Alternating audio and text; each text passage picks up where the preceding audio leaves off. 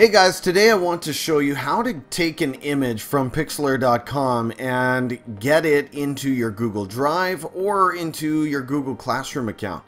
So this is a common problem, or it's one that I've come across a little bit lately doing a digital photo editing unit in my IT module at school. And so let's talk about it. Let's take a look at what's going on here. So let's start by opening an image from computer, and I'm going to open this little masterpiece created by one of my students. Love this, love the political humor here. And so here's the image, and let's say I'm working on it, but I'm not quite finished, and I actually want to work on it at home on another device. And let's say that I was using a school device, a lab computer, or a Chromebook that stays at school or something like that. And so I need to get it up into the cloud in order to be able to edit it further at home before submitting. Okay, you with me?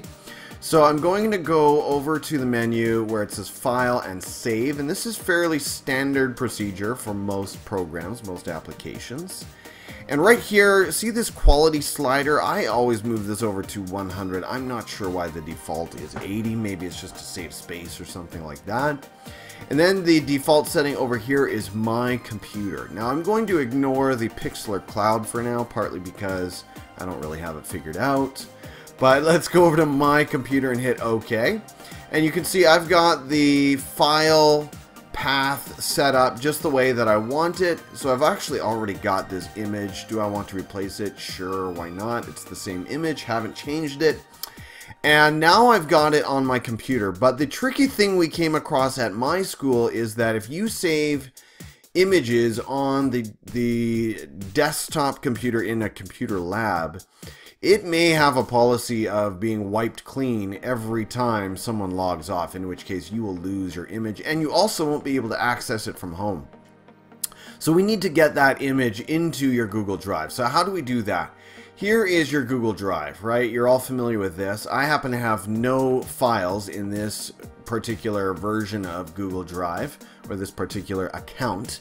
And that's perfect. We've got a clean slate here, no distractions. So how do I get that image there? I just click New and then File Upload.